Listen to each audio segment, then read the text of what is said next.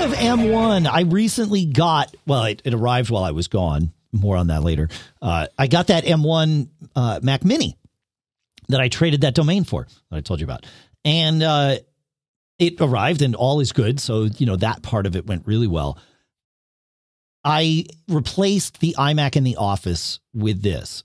And I decided, mainly in the interest of time, because, you know, I'd just gotten back from a trip.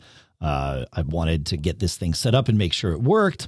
So I leveraged my my time zone shift. We got back about 10 p.m. on Thursday night, actually about 11 p.m., I guess.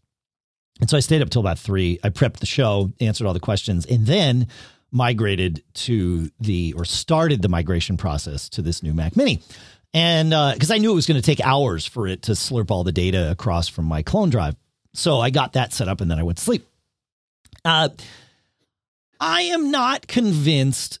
In fact, I am convinced that my advice to all of you would be, if you are migrating from an Intel Mac to an M1 Mac, that you not use Migration Assistant and that you set it, more specifically, that you set it up from scratch. And the reason is I've been going through enough of this process that I know I'm still missing things, and I'm not sure I've saved any time. And given that I know that I'm still missing things, I know that at some point I'm going to wipe this thing and start it from scratch and migrate stuff back in manually anyway.